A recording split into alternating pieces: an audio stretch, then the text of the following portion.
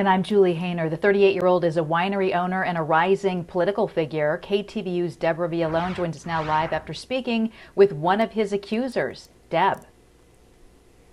Julie, 4 women say Foppoli sexually assaulted them in separate incidents over a 16-year span, ranging from before he was in public office to 2 years ago while he was mayor.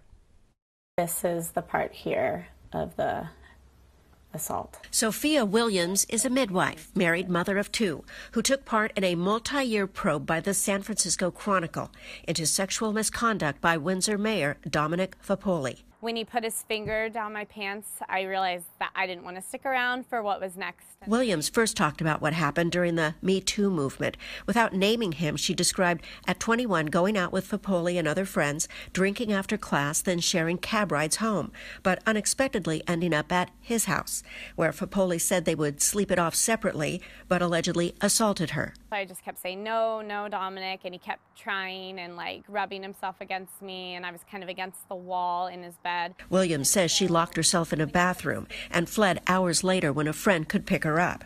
This was 2006. Williams didn't report it. I don't know what I would have done if I hadn't gotten away, if it had been worse than that. I don't know. We've got our entire town leadership and staff set up. By 2019, Foppoli was Windsor mayor after being its youngest council member. And the same year, a 21-year-old intern alleges he sexually assaulted her after a winery party. 2 other women, a colleague from a civic club and a teenage campaign volunteer, also described Foppoli isolating and attacking them while drinking. I will say he was known as a partier. He was definitely an extrovert. He enjoyed socializing. Elected officials are expressing shock and outrage toward a man they have worked with for years. It's just hard to imagine that you would have a sexual predator at work in your community in a leadership position. Supervisors and the mayors of all 8 cities in Sonoma County are unanimous he must resign. The fact that it was multiple women over a period of years, the fact that their stories were corroborated, to me, all demonstrates credibility to their stories.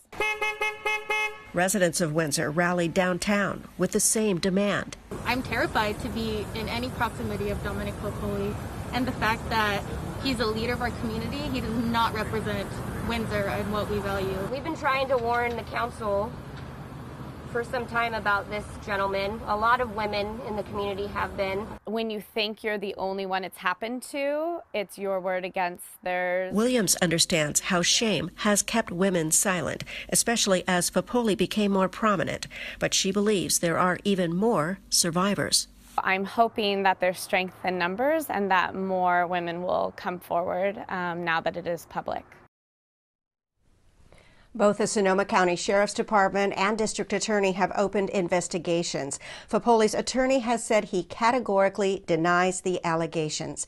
Julie, he has not responded to our request for comment. Deborah Villalone reporting live tonight. Deborah, thank you.